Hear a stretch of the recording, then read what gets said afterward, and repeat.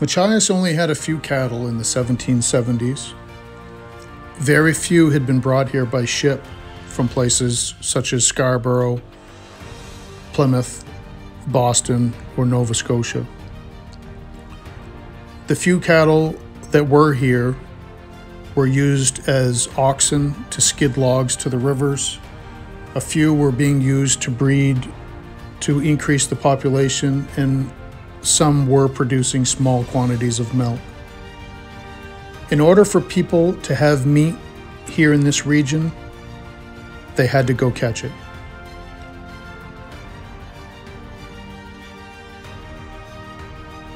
The Passamaquoddies, Penobscots, Micmac, and Maliseet Indian tribes have been using the local fish and wildlife for food, clothing, and other things since they first arrived here at Fundy Bay. Food from the ocean has been a very important resource. Soft-shell clams are dug on the local mudflats.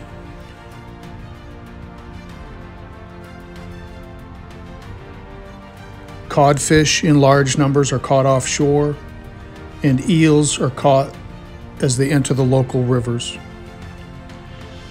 The eels have provided a great food resource when we were unable to catch other things for meat. Our freshwater rivers produced Atlantic salmon, sea smelts, shad, and alewives, but all of these were seasonal each year. Many of these fish runs only lasted a month, and they were dependent on the ocean tides. Salting, drying, and smoking fish were methods of preserving fish for longer periods of time. Shortly after the Europeans arrived in North America, fur trading began. Indians and Europeans gathered furs and hides from a variety of animals. Most of these animals also provided an important food source. Beaver and muskrat offered excellent meat, and their furs were valuable for a wide variety of clothing items.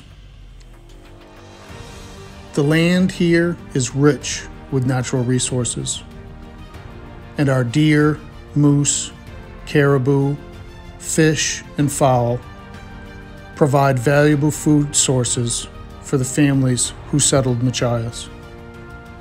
Fur from animals such as beaver, muskrats, mink, and otter became the fabric of our nation. Hats were made from the beaver and other fur bearers. The hides also made clothing, possible bags, and straps. We often think of furry hats, mittens, and coats, but the common tricorn hat was often made from beaver fur that was used very much like wool from our sheep. Haversacks and other bags were created from hides. Some coats and breeches, shoes, belts, and many other items were made from various leather hides.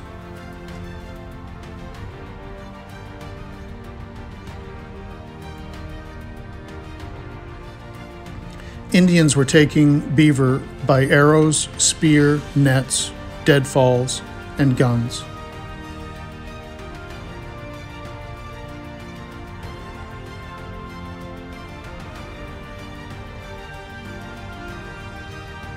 The Passamaquoddy taught us how to eat muskrats.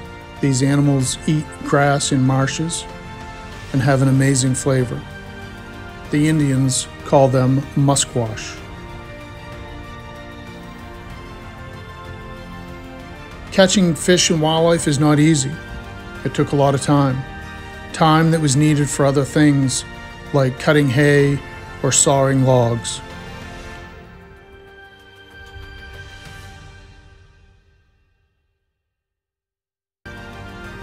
Traps were created that would hunt even when nobody was there. This allowed people to go back about their work and hopefully catch food at the same time. Steel traps were traded across New England.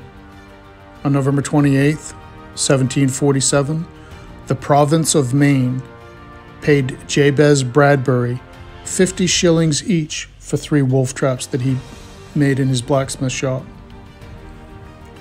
Around 1750, blacksmiths in the Massachusetts region were producing large quantities of steel foothold traps.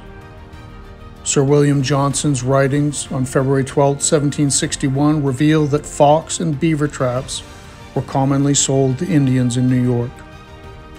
3 years later, he wrote that Indians would trade for 5,000 traps annually.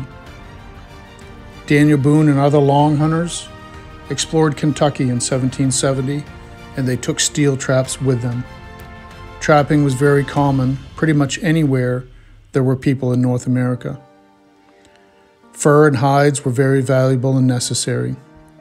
They were also lightweight and easy to transport great distances on foot or by horseback or in canoes or on ships. Trading posts in Massachusetts were called truck houses. In the 1770s, Machias had a truck house that was established to keep trade with the Indians open. It was critical to maintain fair trade with the local Indian tribes so that they would continue to fight the British alongside the American patriots.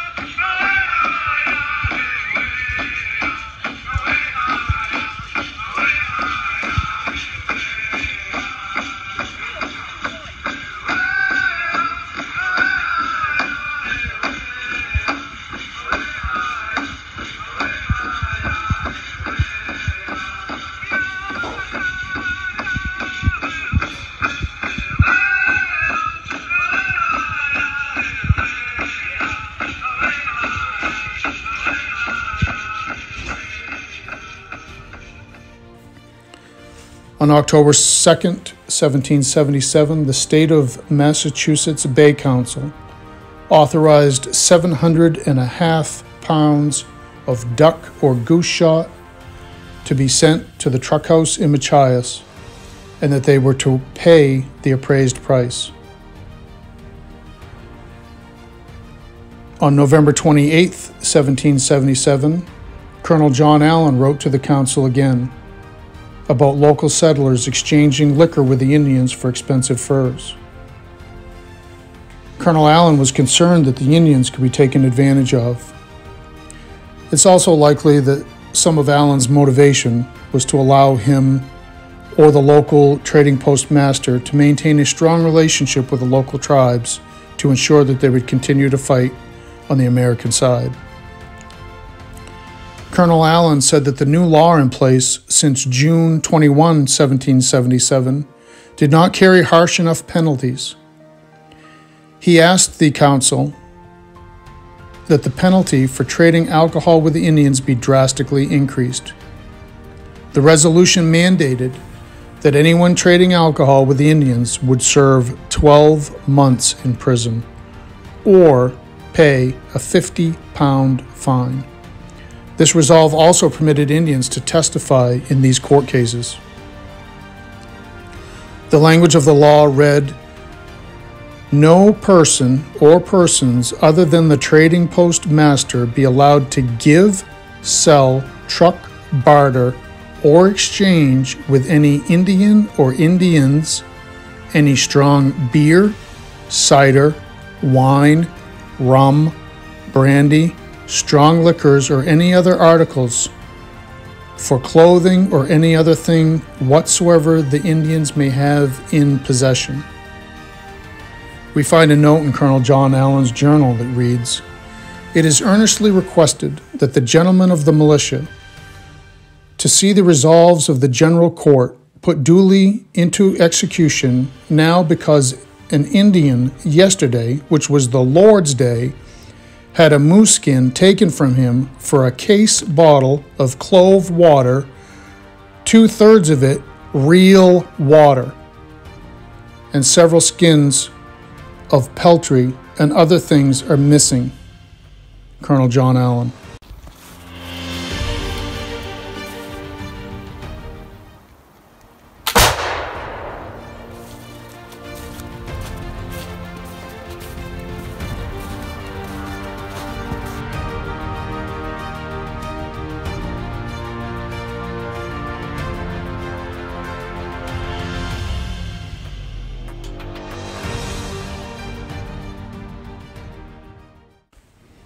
There are ledgers from the Machias Truck House that have survived since the 1770s.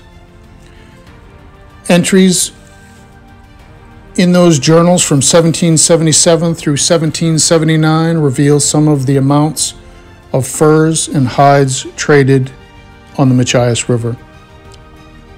One entry from March of 1779.